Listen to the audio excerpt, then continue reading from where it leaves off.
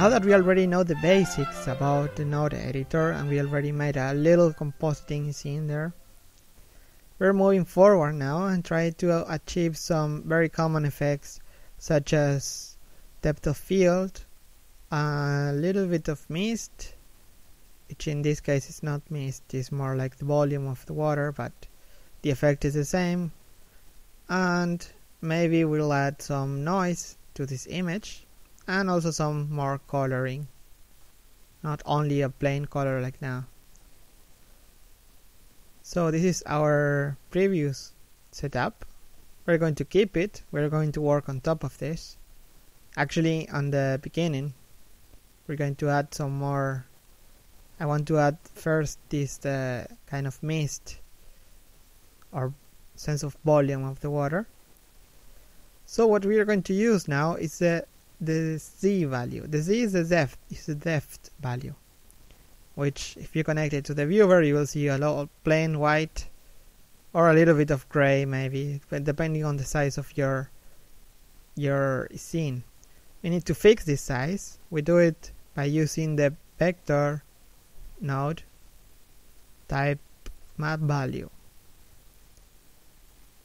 And this looks really tiny node there, but it got really powerful settings like you can see here.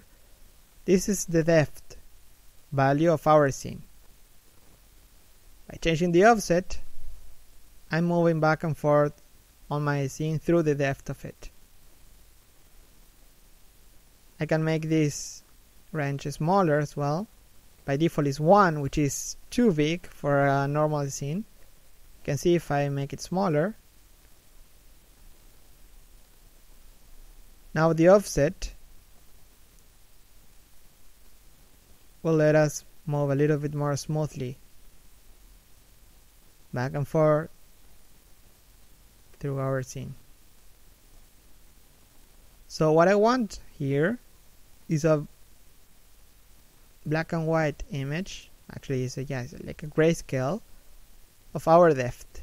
So the black, whatever is black is going to be in focus, and whatever is white is going to be defocused or with mist in this case, because we know that the RGB curves have a fac value, which is the factor value,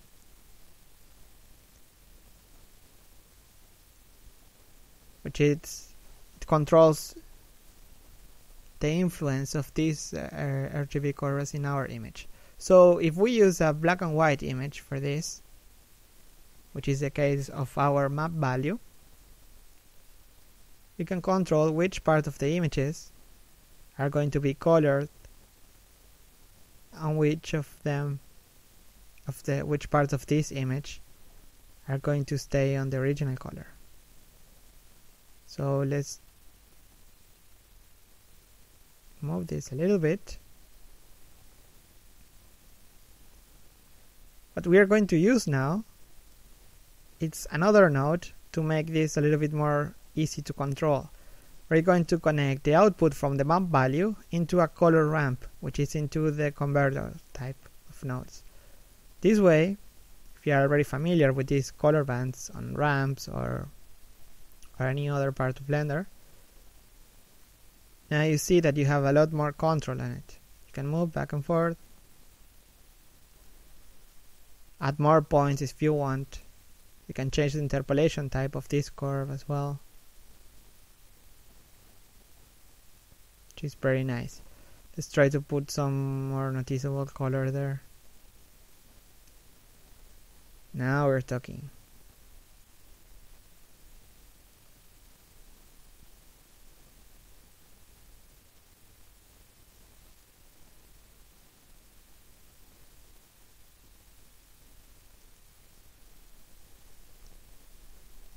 So you can see how it becomes more blue or darker along the distance.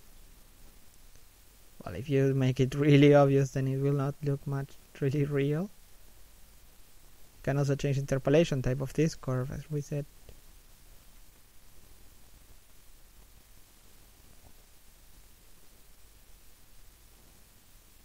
this plane gives a much more smooth transition between these colors, which is nice.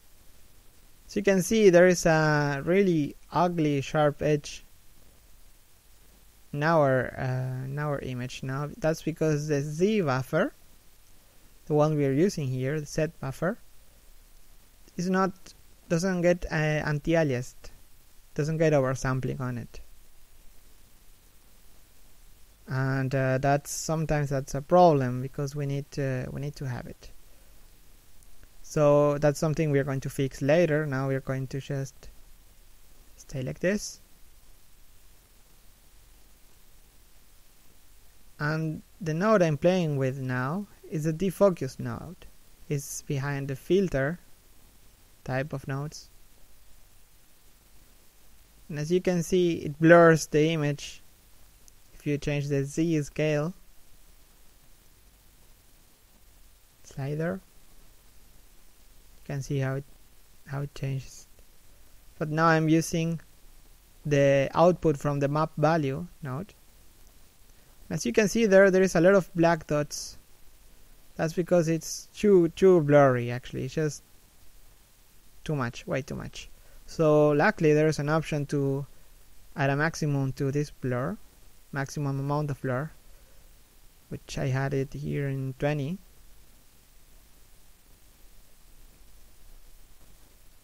And the black dots are gone. I disable preview so we can see the real thing, how the defocus is going to look like.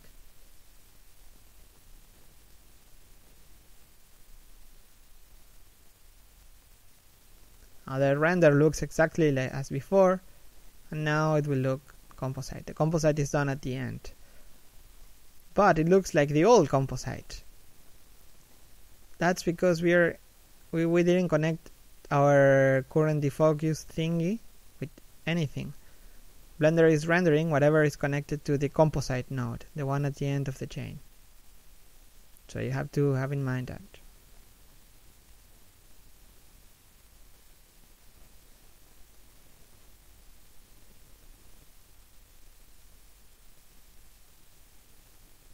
You can see also the viewer node in the image editor as well. Whenever you add a viewer node, it will become an image called viewer node, which you can access everywhere. I will also enable min and max there to make the calculation a little bit more faster for Blender. It clamps the values of the Z buffer to 0 and 1. Now I'm just replacing the original inputs for the image, for the color correction and the glowy thing, with the result from my defocus node.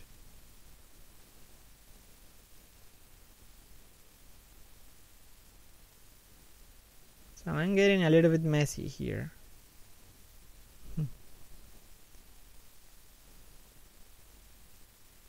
Oh, it's too blue there.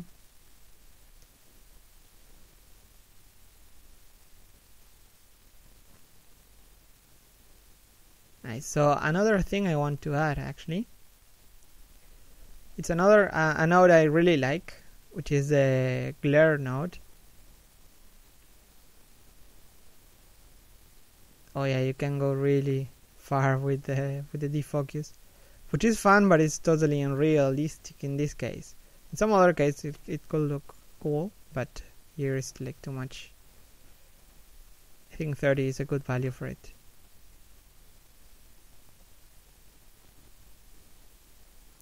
So as said, I got this nice node I wanted to show you, which is a glare node,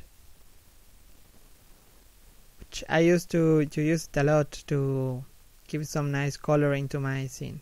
Just add it, filter, under filter, glare. You have many kinds of glare types, like streaks is the first one, but that's the only one we are going to use now. You can play with the others afterwards. So you can see nothing changes. If you change the mix node, it's going to see how much, you're going to see how much the effect itself affects the original image. If you put it in 1, you will only see the effect, like now. If you put it in 0, you see both, like a mix between the original image and the effect. But to actually see something, you have to lower the threshold slider, which is by default 1. You want to put it somewhere. Well, you will see how much effect you want to see. But the cool thing about this node is that kind of nice coloring gives to the image. Well, I like it, but sometimes it's not the best choice. Here, because it's all gray, it doesn't give a lot of color variation.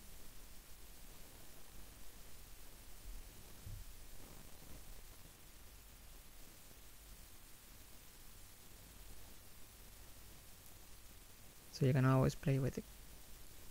Another RGB curve before the glare, and then overlay the glare above the color correction image.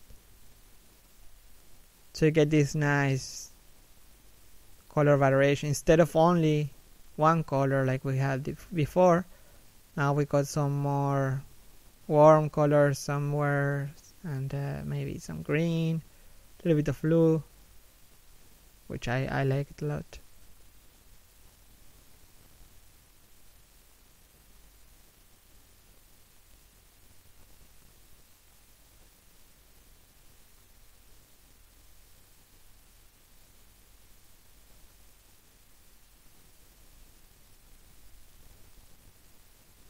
So let's collapse all these nodes. You can do it by hitting H and H again to expand the node. So that way it also works with multiple nodes. That way you don't have that many amount of nodes, which can get really messy. Which is a little bit how I have it now. Eek. So the last effect I want to add here is now it looks too plain, too like plastic, or yeah, I want the images to have some noise actually, which is something some people used to do in another software like 2D software.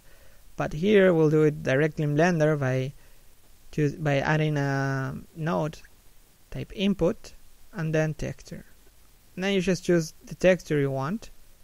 So you can see there, this is I call it noise, but it's actually a clouds with a really low scale.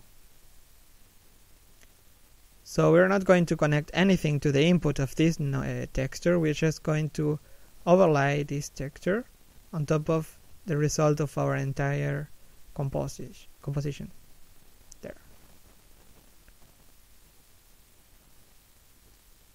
So you can see, I don't know if you can see it because of the compression of the video, but let's try to, okay, well, something like that, but wait, no, not that much. You can also change the size, the scale of it. You can put a map value in there.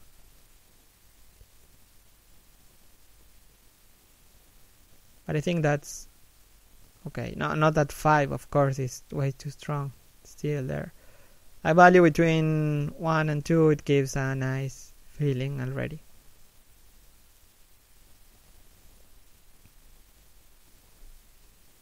So now we got some little bit more of color. We got a nice depth feeling there with the coloring and the depth of field, and we also have noise at the end, and we got a real mess of nodes over there. So let's move to even more